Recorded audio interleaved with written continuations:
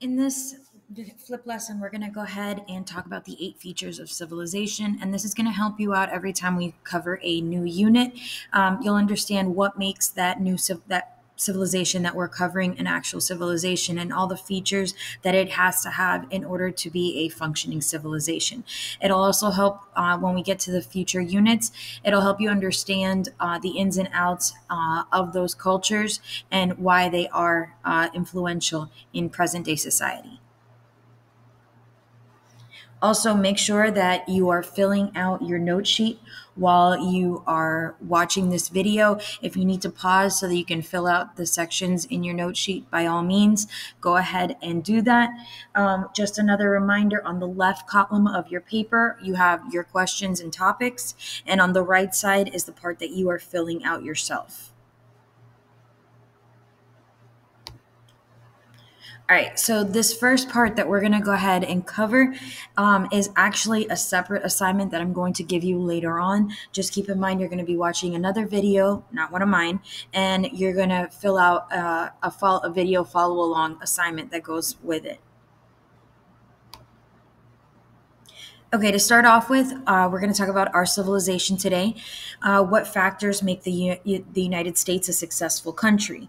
I want you to go ahead and write down on your note sheet 3 things, and I'll give you time in class to talk about them. You're going to write up 3 things that make this country a successful country based on our civilization. So you're going to think on your own. When we get back to class, you're going to pair up with your group and discuss your ideas and share what you discussed. So on that first 1, 2, and 3, you're going to go ahead and write down your own ideas. Okay, so first off, we're going to start off with what is a civilization. It's a group of people living and working together for the purpose of creating an organized society. The 8 basic features of a civilization are as follows. You need cities, government and laws, writing, specialized jobs or division of labor, social classes, public works, highly organized religions, and art and architecture. So what's really important about these is that you have all of these working systems so that your civilization can be functioning. So I'm going to go ahead and go over what all of these are so that you understand what each one entails. So cities are obviously made small areas where people live, they work, they shop, they do all of their functioning. We obviously know what cities are. Government and laws, every civilization needs a structure. They need a set of rules to live by so that we don't have chaos running around. Writing is important so that we have historical documentations for any sort of purpose. I mean, it can be something as simple as a receipt for your grocery shopping, and it can be something as important as a new law that's going into effect. But writing is a very important aspect of civilization. The next one we have are specialized jobs or division of labor. Societies or civilizations don't function unless everyone has a specialized job that they're able to do.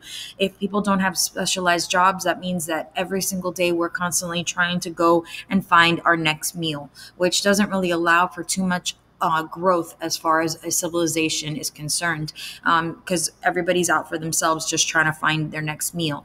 So it's really important that we have things where people are dedicated to one specialized job for everyone so that everyone's able to split up and divide what they're doing and our civilization can grow. Next one are social classes. This is really important for social structure, for the way of people basically just interacting with themselves, with each other. And you see this a lot in ancient civilizations where you obviously see that there's a king, there's nobles, and then it trickles down all the way down into peasants and the lower class people. This isn't always the case today. I mean, obviously, especially in the United States, we don't have kings or anything like that, but we do have social classes. If you think about it, the celebrities that you admire, or even people that you see on TikTok that are famous on TikTok and YouTube, those are in a different social class than the everyday person who doesn't have that kind of attention. So even our society has shifted. Even today, we still have social classes. The everyday person is definitely not lumped up with somebody who's a social celebrity. Next one would be public works. Public works is a kind of a broad category. It has infrastructure projects that were financed and constructed by the government. It could have recreational, employment, or health and safety reasons. But basically, it is any sort of infrastructure project that's set up by the government. The next one would be highly organized religions. We see this a lot every day. I mean, we have churches and synagogues and other places of worship all over the place that you can see as you're driving down the street. Same thing was in ancient civilizations, although ancient civilizations tend to be, everyone tend to have one unified religion for the most part per civilization. The next one would be art and architecture.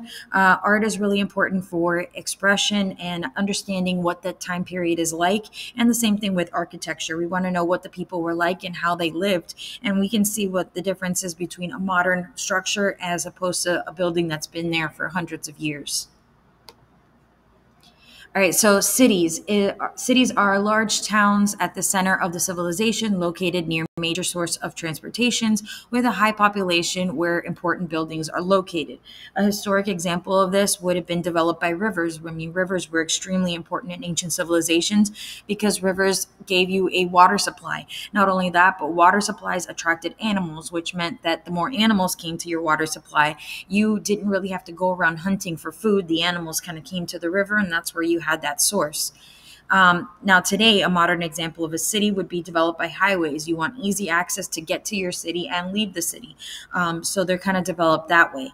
On your paper, I want you to list similarities and differences that you see in the historic and modern examples, and you can come up with your own. That doesn't necessarily have to be the rivers and the highways that are posted here.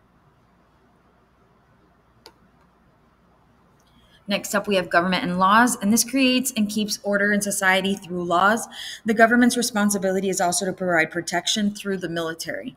A historic example would be War and Power, and it gets to pick a ruler or a king, and that kind of decides who's in charge. Modern example, today we have people that vote for our leader, and it's just a little bit different how we have things set up. What I want you to write for your discussion question on this one is a list of similarities and differences that you see between the historic and modern examples of government and laws.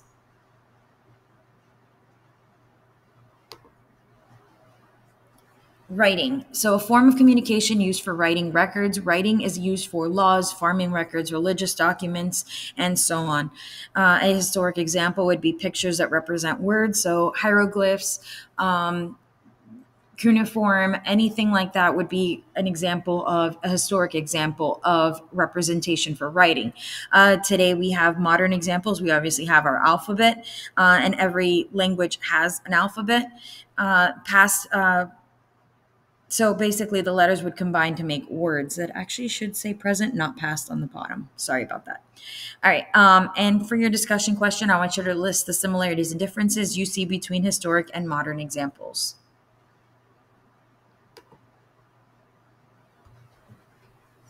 Okay, so specialized jobs and divisional labor. So someone that's trained with purpose or knowledge to accomplish a task so that civilization can be successful. An example in past times would be a scribe. Scribes were the writers of early civilizations, and then farmers were responsible for feeding the civilization. Everybody had their own specific job to make sure that the civilization grew and was successful. Even today, everybody has specialized jobs. We have teachers, we have postal workers, we have the police department, we have people that work for companies. Everybody has their own specialized job to make sure that the entire civilization grows and moves forward. So today, for the modern example, it says paper is easy to use and carry, and it's made of trees, so it makes it a lot easier. Also, with the expansion of education, everybody has access to education, and everyone is able to learn how to read and write today. So for your discussion question, I want you to list the similarities and differences that you see between historic and modern examples of specialized jobs and divisions of labor. Okay, so next up we have social class. It's dividing society based on social economic status, and with the upper class at the top and the lower class at the bottom. Like I had stated before, in the past, the king was always upper class, and slaves would be the lowest class in the social class structure. Today, money determines which social class you are. You have the upper class, the middle class, and the lower class. And like I had stated before, upper class not only are professionals and doctors and CEOs and politicians, but you also have celebrities that everybody knows who they are. So it kind of ranges as far as what your social class is. But today, it does depend more on how much money you have. So, in your discussion question, list similarities and differences that you see between historic and modern examples of social classes. All right, so technology in public works. This is the invention created to make civilization more advanced. In the past, they made irrigation systems and how they got water to crops so that they didn't have to constantly pick up water and carry it out and pour it over the crops to water them. They created an irrigation system. Basically, this was the ancient version of sprinkler system that would water itself. So today's irrigation system and how we get water to crops is on the right. It's a very advanced sprinkler system that moves around and it's able to water all the crops a lot easier, so that we can get our crops and farming so that everyone has access to food. So I want you to list the similarities and differences you see between the historic and modern examples of technology in public works. Okay, so religion is a belief and worship in one or more gods that help explain the world around them. Historic examples, there was a lot of polytheistic religions. This means that they were based on many gods, and it helped the civilization explain certain phenomenons and what was going on. Today, we have a lot of monotheistic religions, and this is based on the idea that there is one God, and this helps individuals reach inner peace. So polytheistic, poly meaning more than one, monotheistic meaning one God. All right, I want you to go ahead and discuss similarities and differences on your paper that you see between historic and modern examples of religion. Next up, we have art and architecture, and I want you to, this is the different styles of structure, construction, and art that were added to the buildings to show power and talent of the civilization. Historic example would be the unique columns and arches used to create buildings, and they were all made from natural minerals, so like the Colosseum and all these amazing structures in ancient civilizations that are still standing today. Today, a modern example would be man-made materials. You're going to go ahead and see an example of one on the right today. Okay, and then I want you to discuss on your paper, write down similarities and differences that you see between historic and modern examples of art and architecture. All right, for this next activity, what I want you to do on a separate sheet of paper, you're going to staple this sheet of paper to your handout and you're going to turn it in class. I will give it back to you so that you have it to study from, but I am going to check it off, give you a grade for it, and give it back. So on this separate sheet of paper, you're going to write the 7 characteristics of civilization in an order that you think is most important. So there is no right or wrong answer. Just make sure that you write why you wrote them in that order. So it's not just listing them. You have to tell me why you put them in that order. 1 being the most important and 7 being the least important in your ideas or your perspective. Okay, so hopefully this explanation on the features of a civilization will help you. The 4 old world river valley civilizations that we're going to cover, and this is going to explain a lot of the reasons why these civilizations were so important and so influential. The 4 main ones that we're going to cover are Mesopotamia, which we are starting now, and the main rivers there are the Tigris and the Euphrates. We're going to talk about Egypt, and the main river there is the Nile. We're going to go ahead and talk about India, and that's the Indus and the Ganges rivers. And then we have we're going to have the Shang Yellow River in China, and that's going to be a major river over there.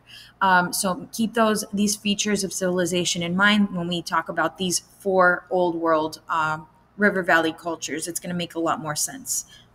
All right, that's it. Make sure you complete your note sheet and rewatch the video if you need to, or if you don't have all the information. If you have any questions, just let me know in class and we can address them.